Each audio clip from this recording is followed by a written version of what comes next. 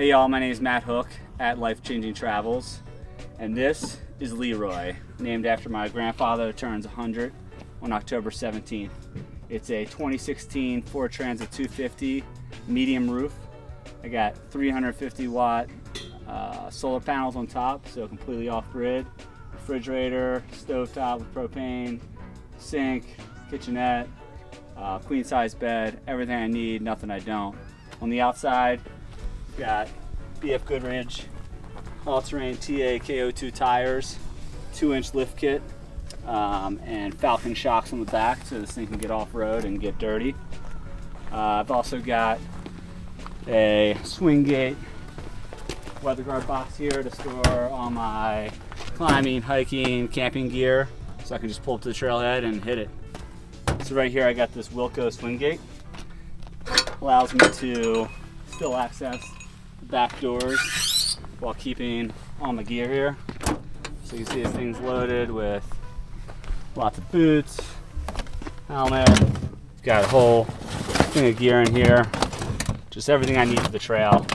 On the back here, got a ladder, allows me to access the top, solar panels, clean it off in the winter with snow, and then I'll be throwing some ski racks on there to carry my quiver of skis this winter. So then, allows me to access the back of this. So back here, just got more. Here's all your storage. More gear, you know, climbing stuff, jackets, rope, you name it, like everything I need to do rad stuff. Store extra water there. That drywall bucket's my emergency toilet. Nice. If you know, for some reason I'm incapable of digging a hole, it's there. And then I've got storage all behind there. And then there's the propane tank and all the electrical, which we'll show you inside later. So that is, for anybody that's wondering, your van toilet, the bucket. Yeah. Cool. It's got a lid. Oh, it's got a lid. Perfect. Yeah. It actually fits perfectly. Nice. On the top of the bucket. Sweet. So, you know, in a pinch, I'm Gucci. Nice. Why don't we go check out the inside? Wonder that this would come like this? Nope, got that done by a custom woodworker in Steamboat Springs, Colorado. And yeah, he hooked it up. Used the same design and tattoo that my good friend Brittany Bateman designed for me. She's also the person that did this amazing wall mural. Nice.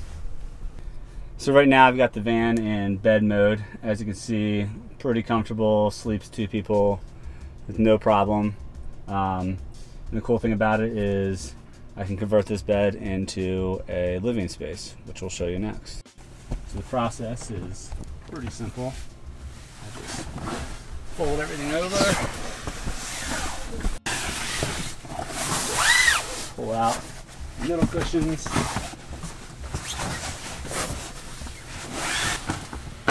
table designed by Chris and Lauren Rousey, good friends, did an amazing job. Just slide it in like so, and this thing moves like 360 degrees, so it's really convenient. I can put it out of the way, or I can pull it in, have dinner, hang out.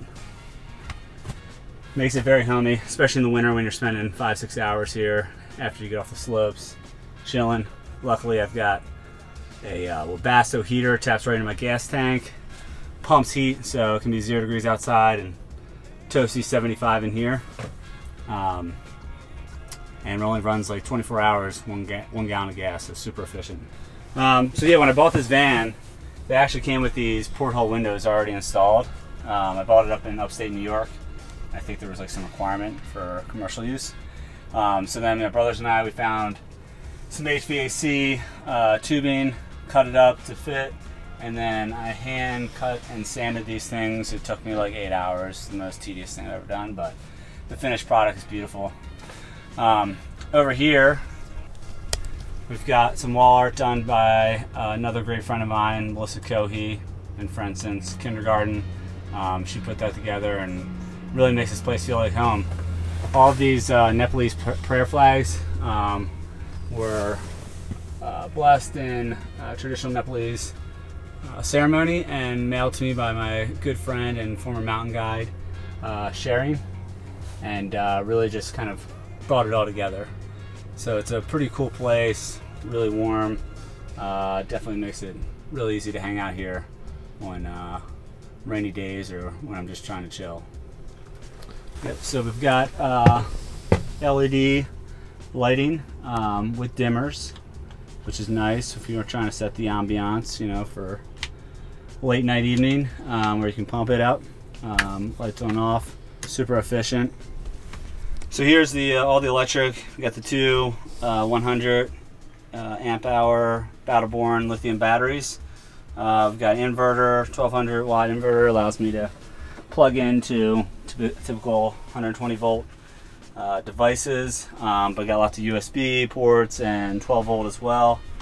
We've got a Sterling battery charger, so when I'm driving it also provides charge. And then here's all of your circuit box and your solar controller down there. All the electric I can ever use. I've never had to plug in. I pretty much can run off grid on solar 24/7. All right, so here's the kitchen. Got a sink, drains into a 5-gallon jerry tank, and then all of the water also is connected to a jerry tank, so can literally pull it out, go up to a sink, fill it up. Makes it super easy to get water wherever I am. Got 2 propane burners, runs off the propane over there, and then my refrigerator is right down here.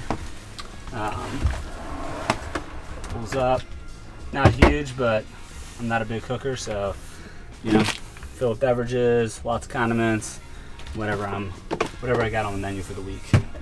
So I consciously chose to go with a hand pump to conserve water. It forces me to be very judicious with my water, especially given that I've got a 5-gallon jerry tank, not like a 20-gallon tank. If I did it over, I had the room, maybe do a foot pump just so you can wash with 2 hands, but at the end of the day, the water conservation to me outweighs the cons of, you know, a little inconvenience when I gotta wash it.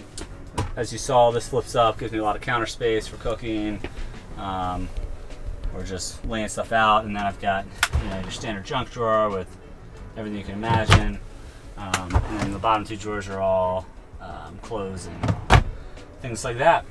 Up here, another lot of space for food, just jammed in there. Coffee, just odds and ends, just kind of functional, quick, easy access space up here. So as you can see, I decided to put a insulated partition between the cab and the rear of the vehicle. The reason I did that was twofold. One, for privacy. It's just easy. It's always up. I don't have to worry about covering up the windows when I get somewhere. But the other thing is, since I live in this year-round, especially during the winter in pretty cold places, you know, glass is the biggest emitter of cold. And rather than having to insulate all the windows, by doing this, I can just insulate the back area and not have to do as much, put insulation every time I park somewhere. So it's basically 2 sleeping bags that were zipped together, and then I had a seamstress kind of customized to fit at the bottom.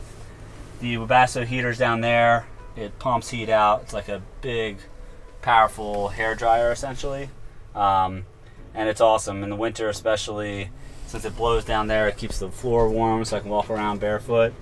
Dries out all my gear, my ski boots, my equipment, everything every day. So I can go out on the slopes, nice and toasty, warm and dry every day, which is pretty crucial when you're doing this thing full time. So as far as best like purchases under 50 bucks, or in this case under $10, this little plastic tray that you can find at like any Walmart or Target. It's crucial. Put it in the front of the van, take your shoes off. You know, it's a small space, it gets dirty real fast. So keeping your shoes out of here is critical. And then just having like a little hand brush, you know, brushing stuff off, brushing snow off, anything that gets around there. There's just always dust, so it's constantly managing that. Really nothing significantly different that I would do with this particular van. However, having lived in here for almost a year, I would say that, you know, if I were to do it again, I would go with a slightly larger van, a higher roof, a little bit longer. And what that would allow me to do is have a fixed platform bed, you know, that was set up in the back with a garage underneath, while still having like a living space right here. So that being said, I love Leroy. He's it's an amazing place. I'm, you know, like I said, I'm almost in here a year, and I have no plans on slowing down anytime soon. I'm just really comfortable, and it allows me to do all the things I want to do and have the freedom I want to have, which is what it's all about. Van life. It's the best life.